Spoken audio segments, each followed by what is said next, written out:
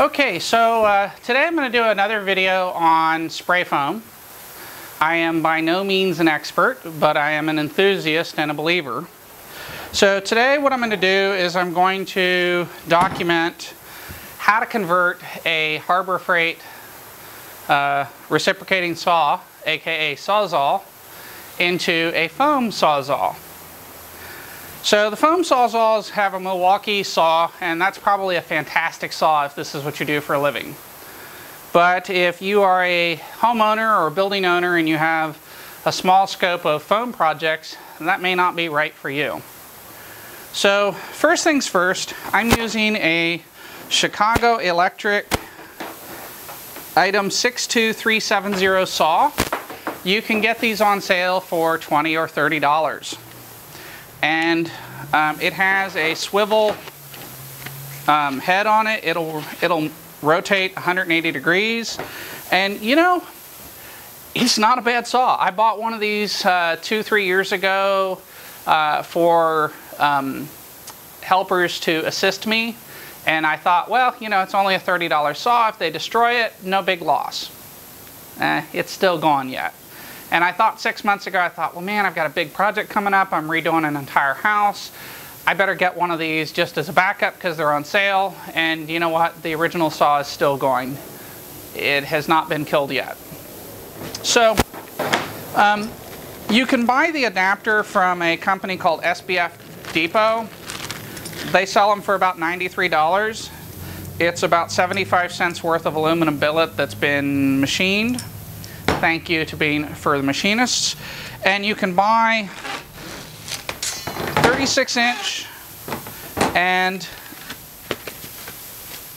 18-inch blades from SPF Depot for extraordinarily reasonable prices. If, on the other hand, you like to part with your money and feel scammed, you can go to Amazon.com or eBay and purchase what I suspect are identical blades for more money. So the 18-inch blade was about $8.50, and the 36-inch blades are about $17. They showed up in 2 days. Great service, great organization to work with. So let's talk about how to convert this. So, you know, this is honestly an experiment, and the experiment is based on the premise that Harbor Freight uses Chinese tools which are closely designed replicas of better known tools. So I think this is a knockoff of the Sawzall, and I think that the parts will probably be a dead ringer fit. If I'm wrong, I have to go buy a Sawzall and repeat this. No big deal. So first things first, Harbor Freight is nice enough to include a wrench that you can use with the 2 Allen screws that are in one side of this, and if you remove those 2 screws, you can slide off the blade foot. And then you want to peel back this rubber piece to get better access, and you'll need to plug the saw in, and you'll need to cycle it for 1 revolution to push the nose out where you can get to it. Now, there are some videos on YouTube that show how to get this nose off. And they focus on a Milwaukee Sawzall, and strangely enough, this chuck is almost identical. So what you want to do is you want to look at this, and you will find a spot where there is a gap or a crack in this little tiny ring that sits at the nose. And actually, I gotta get a flashlight so I can see it. Okay, so I've got my Underwater Kinetics backup dive light, which is awesome. It's been going strong for many years, and it'll give me the light that I need to see this.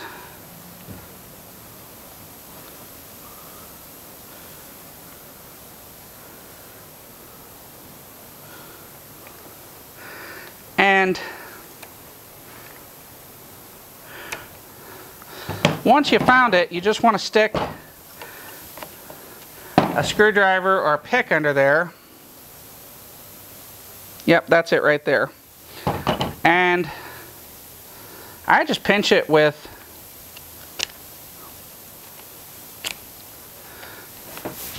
my other fingernail, and then you can pull this ring off, I'm sure Harbor Freight uses the finest quality metal in these springs, at which point this thing should pop apart and you can start to disassemble it.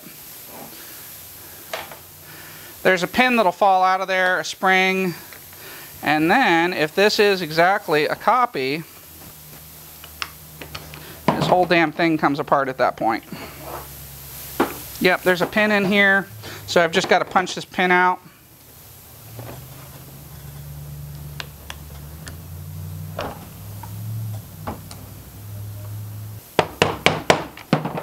So my bet is that because this is new, there's not a whole lot of force in here or holding this in, so I'm just kind of pulling this out. This is a one-way conversion. If this doesn't work, it's $20 that goes in the trash.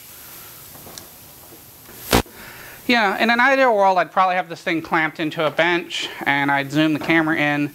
But honestly, if you're thinking about converting your own tools, I think you're probably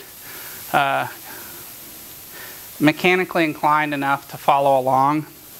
So this is where all those little Allen wrenches that you get and never use, the ones that come with things, this is where they'll be really good. So you want to find one you can fit in here, and then you want to just use it to get this pin out of here.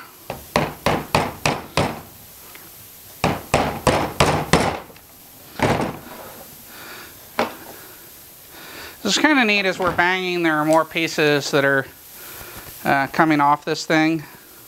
I don't care. The only piece that I want, that I need, is the shaft, and it's mechanically secured according to the parts diagram.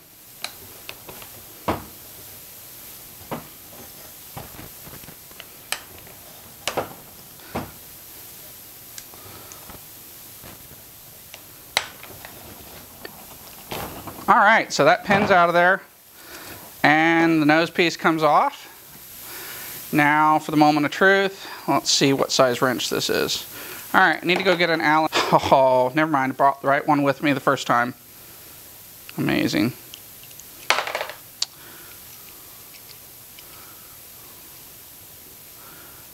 I do need to go get some Loctite though, because I have zero confidence that this stuff will stay here without it.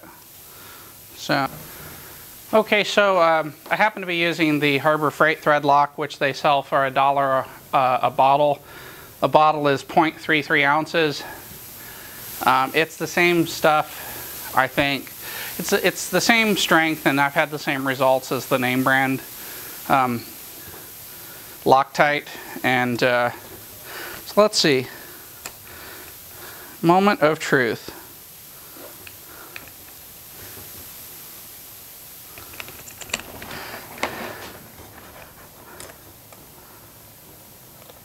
And it fits on with zero problems. I'm going to go ahead and make sure I've got it fully seated.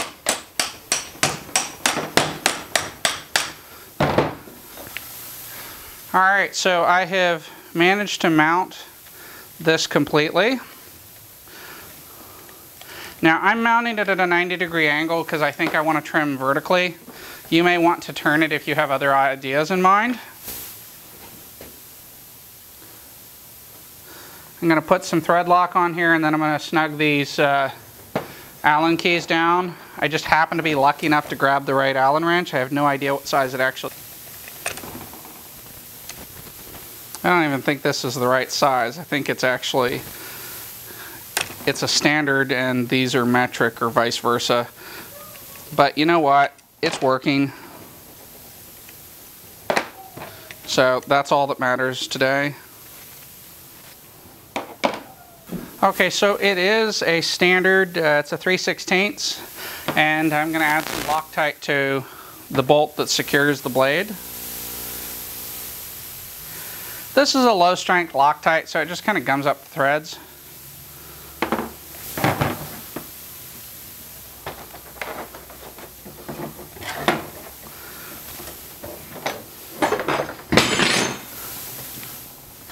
One of the things I really like about these blades is they seem to be fairly heavy duty, so I don't think they're going to give me any grief when it comes to flex.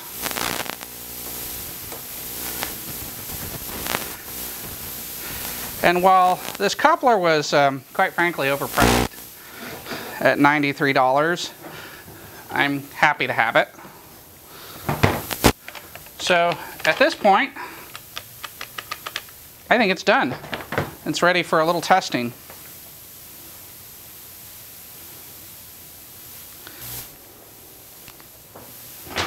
Okay.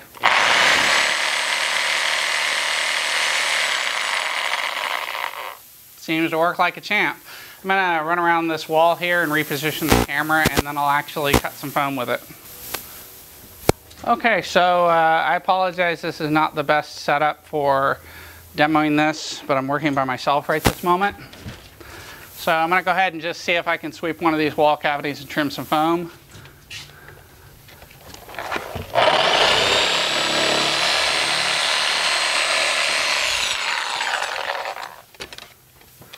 So the larger blade would definitely be better for this particular application, but it does work. And I've actually got a little bit of foam up here to trim.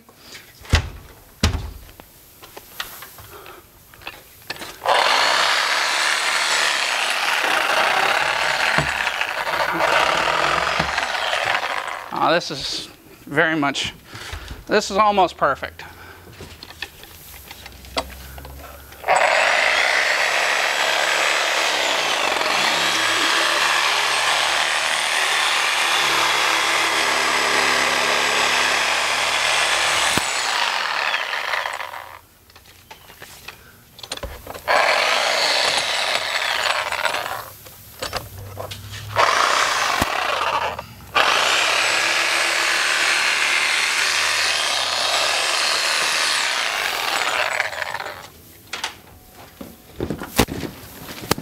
So there you have it.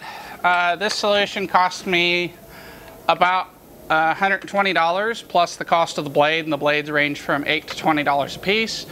And I appreciate you watching my video. I hope you found this informative, and you can probably save yourself about $300 by doing what I've done on this video. And if you're concerned about the longevity of the saw, Harbor Freight has a ridiculously cheap and ridiculously reliable extended warranty. I think the saw comes with a 90-day warranty, and I think that you could probably extend the warranty and you might get away with that a couple times before they realize what you were doing to their saws. Have a great day, and again, thanks for watching.